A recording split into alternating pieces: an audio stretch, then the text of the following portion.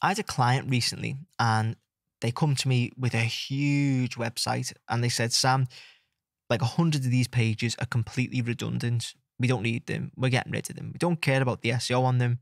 We just want to basically be rid of them. And I said, that's fine. But what we'll want to do just to keep things, clean is set up redirects. And what redirects are is when someone, let's say, for whatever reason, lands on one of those pages that we got rid of, instead of getting an error, we're going to redirect them to a new page. And what this does is it salvages your SEO. So it says to Google, well, when this content is migrated to here, or this content now lives here, or whatever it may be. Basically, it's not Google hitting a dead end and going, whoa, where have these 100 pages gone? And you can do this on your site if you're migrating or you've gotten rid of a page, you want to redirect the URL, so the slug, to somewhere else to make sure that Google doesn't get lost and it doesn't penalize you. So to do that on your site, what you want to do is go into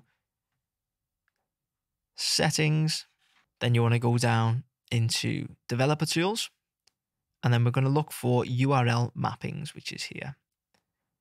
And you can see Squarespace lays this out for us. So in this case, the client was a ship builder. So let's say their old URL, or the URL that they were just going to completely can, was sick ships. And we want to move that, or we want to redirect that to somewhere else so it doesn't hit a dead end.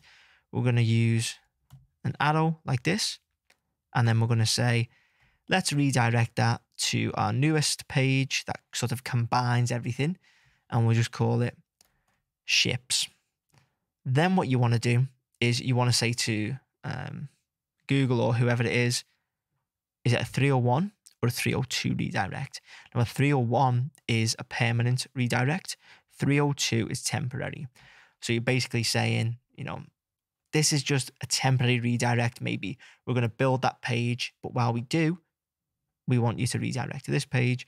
If it's permanent, then obviously it's always gonna redirect. So in this instance, I'm going to do 301, and you can see it follows this structure, which is URL slug old, arrow, URL slug new, and then the type of redirect. Then if you wanted to do a new one, so let's say this one was coolest ships, we'd redirect this to about for now, but they did have plans on doing coolest ships, for instance. We'd say 302, and then we'd move on to the next. Once you're happy, hit save, and those URL mappings, I'm pretty sure, are instantly put into play. So hopefully you found that useful.